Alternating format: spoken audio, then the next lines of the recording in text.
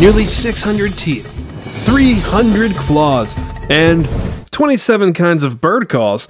Welcome to Predators of Asia and Africa. On your free virtual tour, we'll be trekking through the Fort Worth Zoo's newest, baddest, and raddest project to date. Predators was made from the third phase of the $130 million Wilder Vision Master Plan to turn the less desirable parts of the park into, you gotta see these exhibits. Before we sink our teeth into this, I want you not just to subscribe if you're new, but to make your voice known and comment below. If you could have one rare animal in your zoo, what would it be? It all begins right across from the gorillas with one of Predator's main attractions, the African lions. Their old domicile, which we'll get to later, was so unsuitable they moved the royal family to their own brand new exhibit and told the warthogs, kudu, and zebras to go somewhere else. Now it's a stretch, but this might explain why zebras did what they did to the lions in Dallas Stadium. Just a thought. I was in the presence of a king and queen, but it only took 6 hours to find them. If that happens to you, use your time wisely and educate yourself on the key differences between a predator and prey. This station tells and shows the differences between their teeth, the ways they run, and what perspectives they're forced to see. And there's even a mirror, essentially asking you, what do you feel like eating for lunch today? You can also pretend that you're in your own episode of the Magic School Bus, Mrs. Frizzle, parked in the perfect spot so that the left side is part of the viewing. The lions can't climb on it or anything, but it's still a cool photo op and more importantly a great way for kids to use their imagination. Predators looks like it begins and ends right here. So here's the fun part. You have to walk about 400 feet to see the next thing. When all of this was renovated and the sections were separated, this path couldn't pick a favorite in the divorce, so Predators and Elephant Springs share part of it, meaning that your real-life tour of Predators would also come with a side of Indian rhinos. But for now, we're gonna turn our backs on the unicorns and look for something that, to zoo nerds, is equivalent to finding a unicorn. The Storm's Stork, a medium-sized aquatic delivery bird, but their baby delivery system is very limited and excludes frogs, worms, insects, and fish, because they eat them. Many like to call it the rarest stork in the world. Not sure why I just got so positive there, because there's actually less than 500 left in the wild. Sounds like a lot of birds for being thought of as a unicorn, but that's because only, at most, 3 to 5 American zoos display the storm stork. Speaking of storms, you can't have them without at least a few clouds. Protecting the temple ruins is the clouded leopard. Their first name makes sense, but they are not leopards. However, they're still more closely related to big cats than some of those that are larger than them. Predators debuted with a male from Fort Wayne, Indiana, and a female from Nashville, and yes, they are here to make some clouds of their own. When you come here, remember, clouded leopards are most described as nocturnal, and they're cats, so they like to sleep a lot. If you can't spot them, they're most likely in the top left corner. What you just heard is an authentic recording that simply translates to, we are not toucans, we are wrinkled hornbills. Their species name is a little on the nose, but I could not for the life of me find out why scientists had to point out the condition of their skin. Both males and females have an extension on their beak called a casque, a hollow or spongy structure made of keratin. It's a big indicator of their maturity, but it can be used to find a date, hammer things and each other, and to amplify their calls. And it turns out, wrinkled doesn't refer to their skin, but refers to the notches on the tip of the male's casque. I'm guessing there might have been a little construction left over, because when there's construction, there's usually a crane. Red-crowned cranes stand 5 feet tall, and they don't take nonsense from nobody. Their predators tend to avoid the adults and go straight for the eggs, and when they do, these parents will spam the jab button until the perp runs or loses the ability to run or breathe.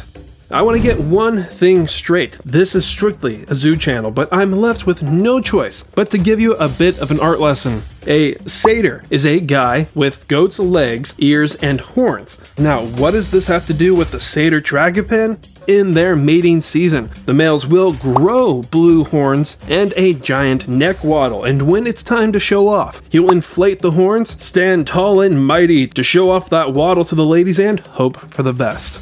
If that ritual just doesn't sound so dreamy to you, I don't know what will.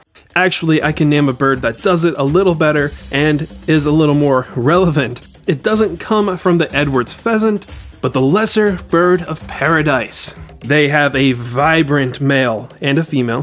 Why don't you spin around for us real quick? Thank you. Instead of a bouquet of flowers, she'll receive an impressive display of feathers. Take notes, fellas. You'd think that this pattern would be enough, but she wants a whirl, twirl, and tango of a carefully choreographed dance to convince her he's okay.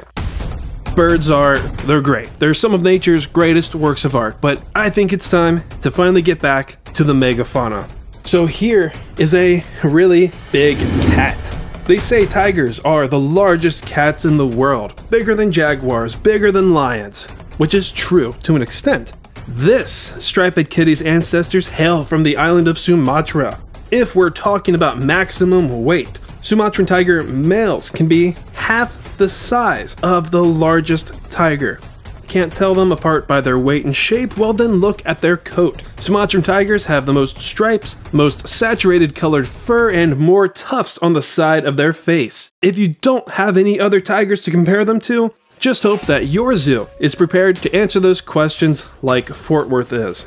This is the most impressive part of the makeover. If you're a stranger, you wouldn't know it, but this used to be two exhibits. White tigers on the right and Malayan tigers on the left. They were split down the middle of what is now a filled-in moat. Now, it may be rockier than a zoo visit with a bunch of field trips, but I think this setup should be more than enough to keep Recon and Hindari plenty busy.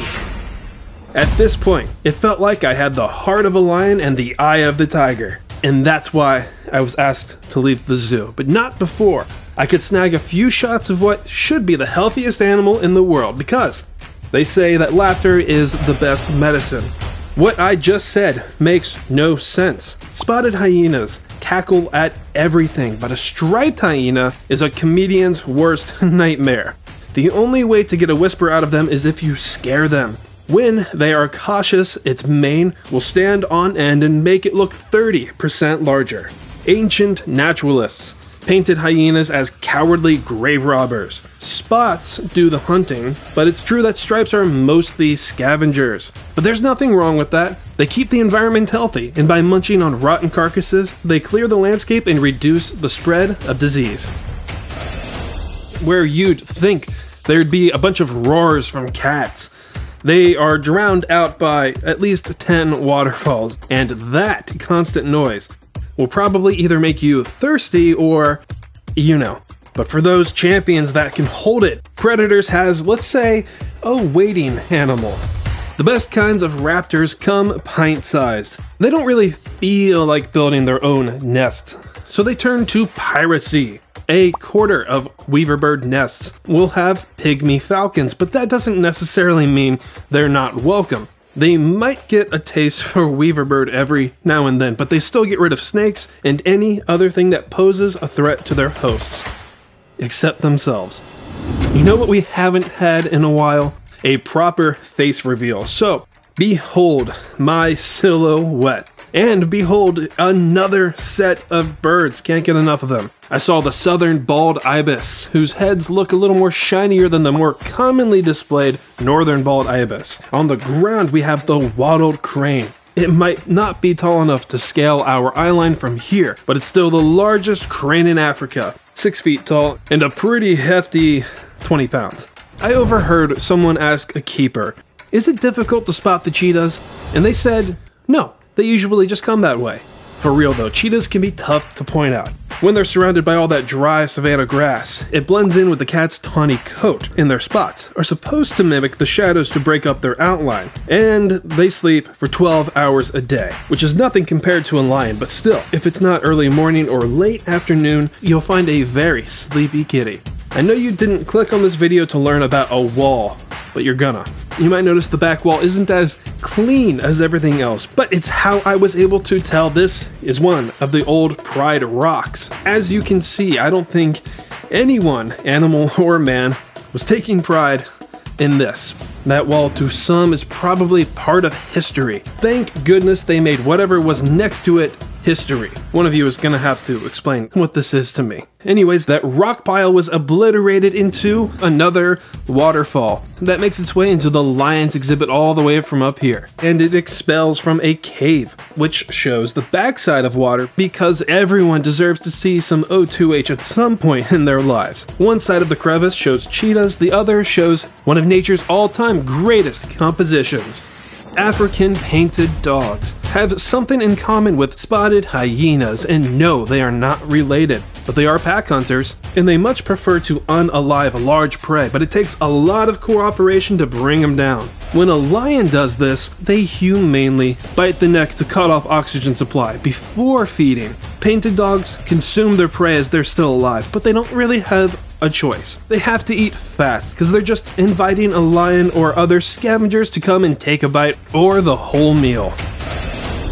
If you come here often, then I bet there's one animal that you miss the most, and that's the Nubian ibex, a magnificent creature that's nearly non-existent in the United States, unfortunately. At least there's always the reminder that they were here by making their old exhibit visible. They even teased them on the master plan. Tough loss. However, myself and a lot of other zoo nerds around the country agree that we're glad that Fort Worth followed through with their promise of showing the world African leopard. Look, Mr. Kitty, it's you. This is my Mr. Kitty. For the first time in years, we have a black panther on zoo tours. Black panther is a colloquial term and doesn't actually refer to a specific species, which is why I like to mess with people by saying that they don't actually exist, and I don't elaborate any further. You've heard of albinism, albinos. This captivating manifestation is the result of melanism, an increased amount of black or very dark pigmentation,